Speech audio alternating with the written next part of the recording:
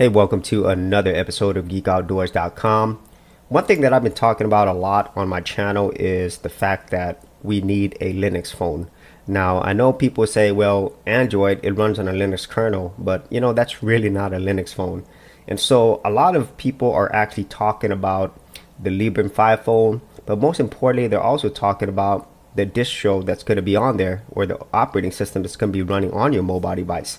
And so one of the big players that's going to be on there is KDE Plasma Mobile. And now if you actually go to the website, you could actually try it out. So if you came here to plasma-mobile.org and then you go to Getting Plasma, you could download a test preview of it. So you come down here to the bottom. This is a neon based ISO image. Go here to learn more. And when you come here, you could see all the different versions. Okay, and so I downloaded the most recent version right here, the ISO file, and it's about 1 gig. So whenever you download it, it should be 1 gig, and there it is. Okay, and so this is going to be basically a live USB, so you don't have to install anything, but I'm going to show you how this looks like. Okay, now you can run this on your virtual machine, or you could put it on a USB stick. Okay, so I'm going to run it in my virtual machine. So here, let's go ahead and create a new one. I'm going to call it KDE Plasma Mobile. And having this, it's really exciting to me because, you know, if we have this in the future, which, you know, all Linux distros I think would definitely move towards this, and it's everything that I think it is, it's going to make me extremely happy, because that way I will also have Linux on my phone as well. Okay, now since this is going to be a live USB, you don't need to install anything, so you don't need a lot of space. Let's just say 3 gigs, okay, because it's really not going to be installing anything. So once you got that, go ahead and go to settings, go to your system, processor, make sure you use more than 1 CPU. If you can, enable that, and then go down here to display, make your video memory all the way to the top. Now storage, here's the important part. Here on empty, choose where your file is, where you downloaded it. So here, you know, choose your virtual optical disk file wherever you downloaded it, and then choose that file. Okay, I've already done that, so here's the actual file itself, the ISO file, and that's it. Press OK, and now you just go ahead and start it up. Now this is a very early build, so it's extremely buggy, and so every now and then this thing might crash, so I'm gonna have to restart it. Okay, so let me go ahead and make this full screen. And this is running on top of Ubuntu 16.04, as you can see, and it is running on the new Wayland, you know, Windows architecture. So instead of using purely X Windows, it's using Wayland. And so there are some issues with it running in virtual machine. Okay, so I'm just gonna tell you that up front. So as you can see here, obviously this is meant for a mobile device, so not everything will work here.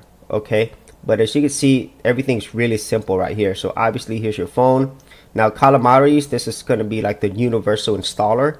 Okay, so you could download actual Linux applications just like you would through the Linux Mint Software Manager or Ubuntu Software Manager or any of them. But Calamares is supposed to combine that from a whole bunch of different distros.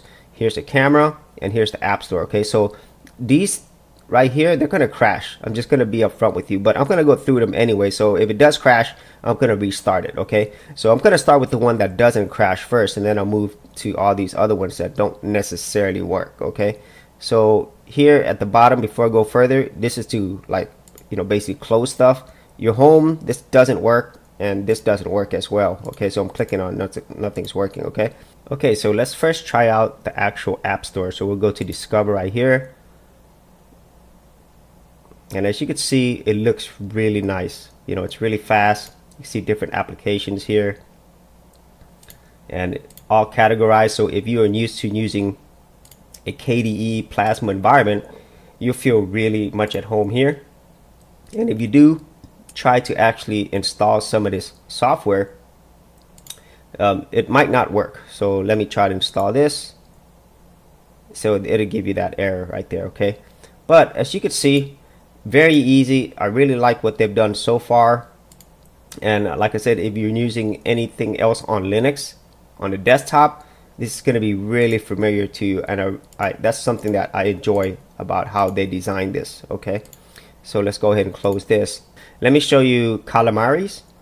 That's supposed to be the universal installer. Right now it just simply doesn't work. It just keeps turning and spinning and nothing happens. Okay, now the camera, it works, but I'm going to show you something. Since this is really made for a mobile device, you can't really get back to the main menu, or I have not figured out how to do this. Let me show you what I mean. So if I bring up the camera, there's the camera. You could play around with the menu options. Here's video, picture. Okay, so the only problem is I cannot escape out of this. Okay, so I could press different keyboard combinations, escape or whatever, or right click, but it doesn't work because this is really meant for the actual mobile device. So I haven't figured that out. So whenever this happens, and you're going to see this a lot, I'm going to have to reset. Okay, next up, let's look at the phone. And when you bring that, look like a normal phone, contacts, dial pad, nothing. Obviously you can't call anybody yet, but you know, works just like you would normally expect. You know, there's a call history, so that's pretty sweet. So you could close that. Now let's go ahead and get into the really cool stuff down here. You could press that, and now more apps. Okay, so the most powerful thing that I really am looking forward to with these Linux phone is you are able to run full Linux applications on here. So let me open up Firefox. So that's why it's so important that you have that universal installer and everything, because whatever programs that you have on Linux, you'll be able to install them here, and everything just works right here. You know, so if I typed in Linux Mint, boom, there it is. You know, and it's super fast, surprisingly. Check that out. You know, I'm very, very impressed by the speed of this. So already right there, I'm already like super excited that that works that quickly. And this is the full version. You know, I don't think this is the mobile version at all. Okay, so if you go here, let's go ahead and quit. Okay, next up we have Kden, which I think is a messaging tool. Unfortunately, once again, I can't get out, because sometimes the menu shows up at the bottom, but sometimes it doesn't. So whenever this happens, I'm gonna have to restart it. But I just wanted to show you how it looks like. Okay, so you would log in with your account, and then you're good to go there. Okay, so next up we have Krigami Gallery. Let's see if there's anything there. And so here, I'm not really sure what this is in terms of, I'm just thinking this is more like maybe just different theming or different options that you could have. Okay. But I'm not really sure at this point what it really pertains to. Okay, I don't know if it pertains to the actual look or whatever it is, because there is a different settings as well. Okay, so maybe this is for your image. I'm not really sure, but that's what that is. So once again, you know, you can't get out of this menu because I don't have a way to access it at the bottom. So I'm gonna go ahead and restart this. Okay, so now we actually have the full-blown terminal. If you open up console right here, there you go. You know, everything works like you would expect, and this is really sweet. Once again, this is just like you using Linux. Okay, a full-blown desktop. Okay, because this isn't a mobile version, so I'm really digging this. Okay, but let's go ahead and close this. If I do exit, sometimes it causes it to crash, but in that case it didn't. So here is Marble Maps, which is their mapping tool. So that's pretty sweet, but unfortunately I don't think I'm able to get out of this. Alright, now we have Peruse, which is actually a comic book reader. So I'm not sure what you would load here. Probably some type of comic book file that you would just load up, which is cool. And then you could close this. And here are the settings right here, and the settings very similar to full-blown KDE desktop. Really digging this. So everything that you would normally do in a KDE desktop environment, it is pretty much all here in the mobile. So very familiar and easy to use, just like you are really used to. Check that out. So let's go ahead and go back here, and now we have spacebar.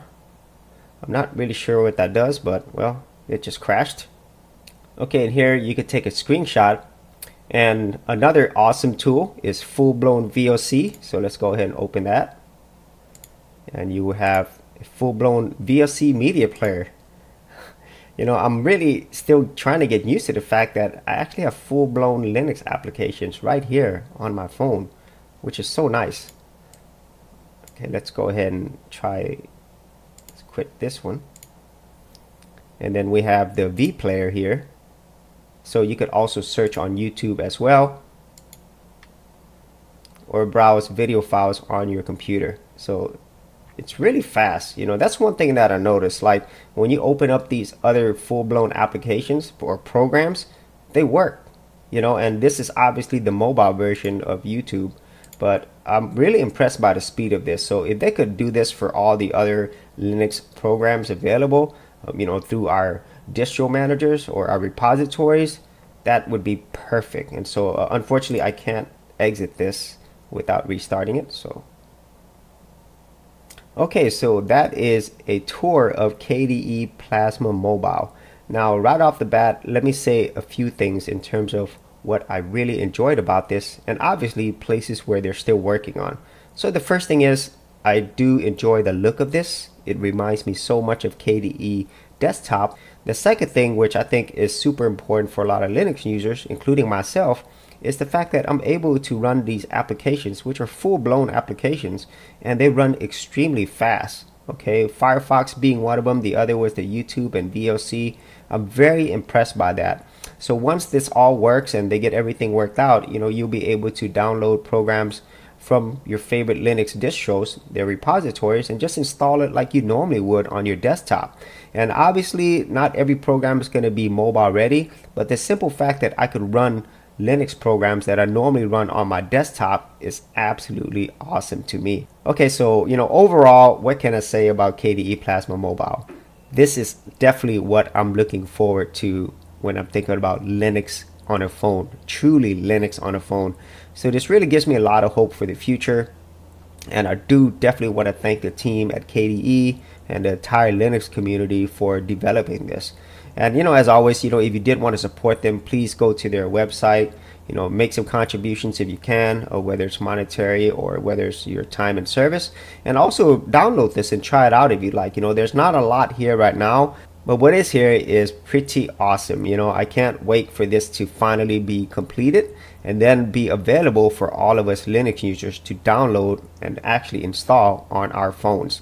So if you had any thoughts on KDE Plasma Mobile, or the upcoming Purism Phone, let me know in the comments area below. And if you've tried out KDE Plasma Mobile, what did you think about it? As always, if you did enjoy these videos, you got value out of them, be sure to subscribe. And if you wanted to support my channel further, you could do that at patreon.com/geekoutdoors. Thanks for checking out this episode. And as always, if you like these videos, be sure to click on the subscribe button. And for full written content, audio content, and additional geek stuff, head over to geekoutdoors.com, and I'll see you outdoors on the very next episode.